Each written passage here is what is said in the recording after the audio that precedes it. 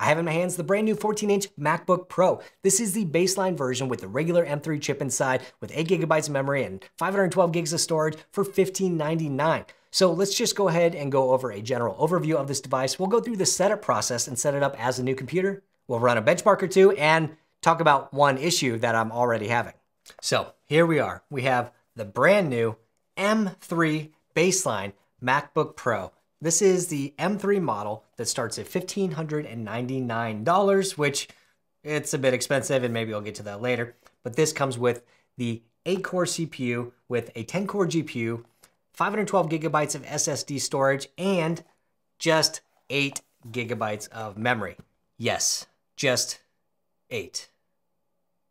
And on the outside, you'll see that there's really not much new to look at. We've seen this design since the 2021 MacBook Pros, and honestly, there's really nothing I would change about it or nothing that I can think of to change about it because it still just looks absolutely amazing.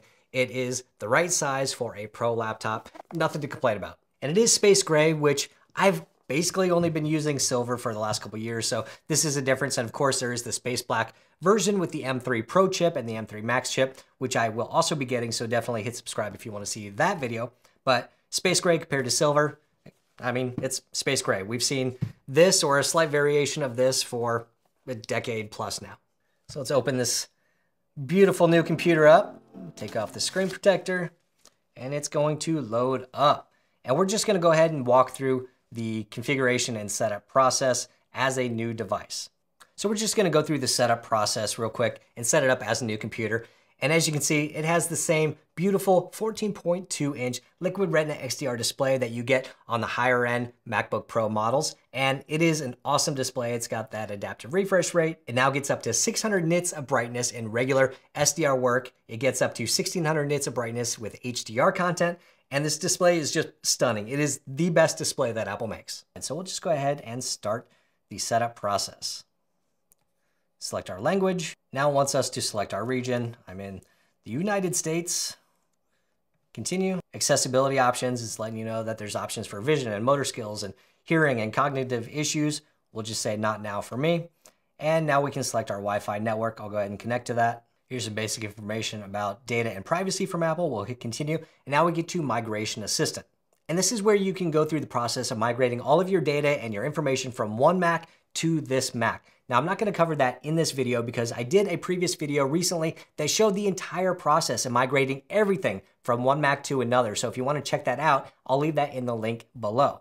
But in this video, we're just going to go ahead and set it up like it's a new computer, but we are going to log into our Apple ID. So anything that we have stored in Apple is going to come over. So your contacts, iMessage, files in iCloud, storage, that kind of stuff will be available. So for now, we're just going to hit Not Now at the bottom left and then sign into my Apple ID. It's asking me to agree to terms and conditions for our Apple ID. We'll hit agree. So now it's asking for me to create a user account for this local computer. I'm going to create an account name with Jerry and then I'll type a password. All right, so now the iCloud setup process is going to take just a couple of minutes. So in the meantime, what we're going to do is take a look at what came inside of the box with the MacBook. And you're probably pretty familiar with what comes inside here. First off, we get that MagSafe cable right here, and it is color matched. So this one is space gray.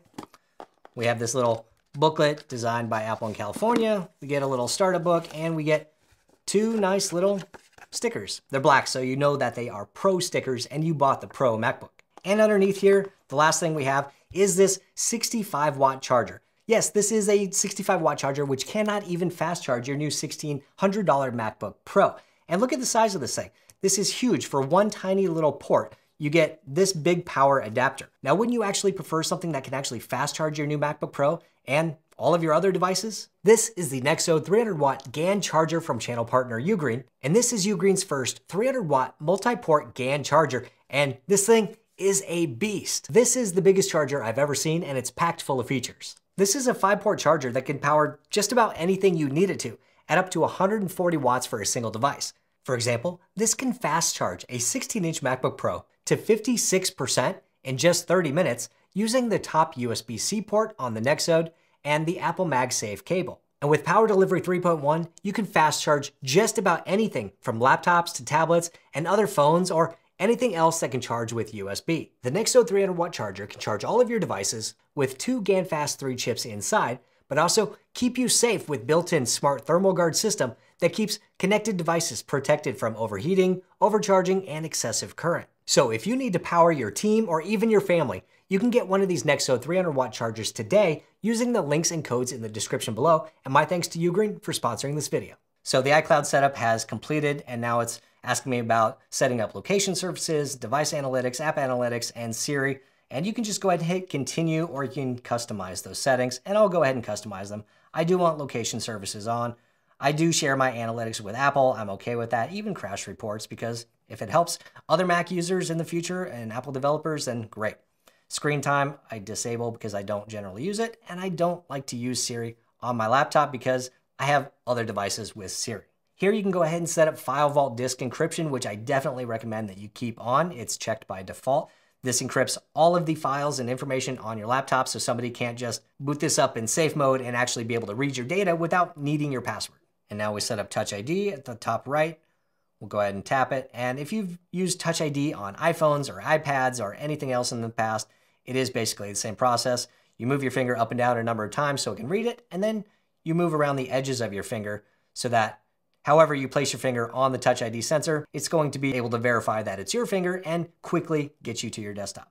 Apple Pay, I'll go ahead and set up later. And I prefer light mode. I'm not a big dark mode fan, so we'll stick with that and hit continue. And I think that's about it. Great, there we are. We are to the desktop, and this does not look like macOS Sonoma.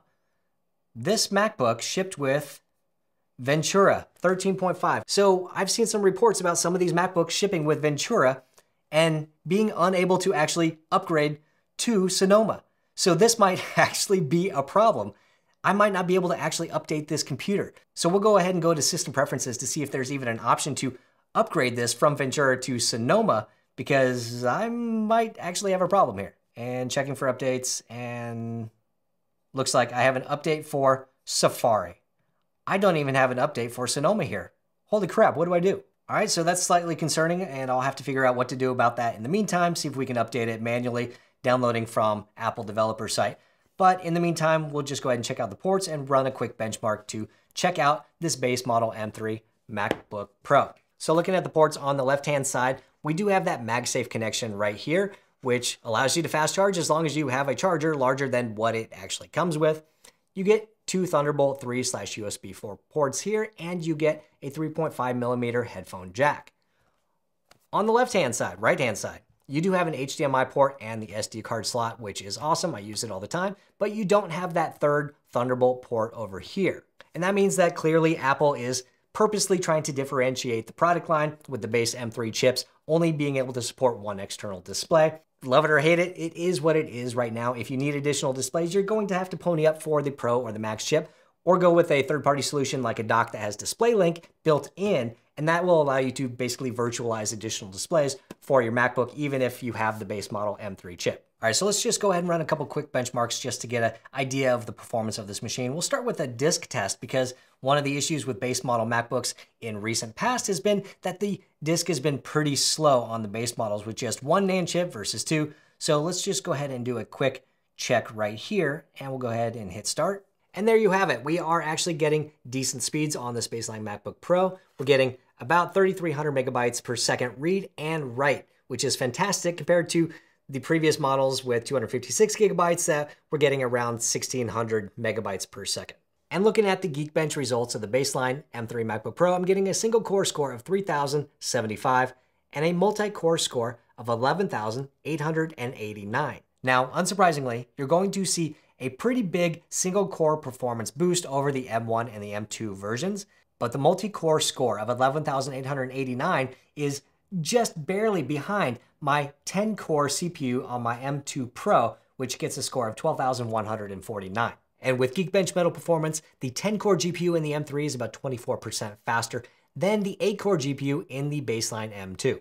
So the performance increases of the M3 line do look like they are pretty significant. Other than that, this 14-inch MacBook Pro should be basically the same as the other versions, the same speakers, the same camera, the same microphones, the same trackpad, the same everything. So there's not a lot else to cover at this time. Now, obviously, I'm going to have to figure out how to get Sonoma onto this machine today, so that'll be interesting. But if you're interested in seeing that video that I mentioned before about how to fully migrate your information from one Mac to another, check out this video right over here. Let me know in the comments if you have any questions about this base model M3 MacBook Pro. Hit the thumbs up button if you liked it, hit subscribe if you want, and I'll see you next time.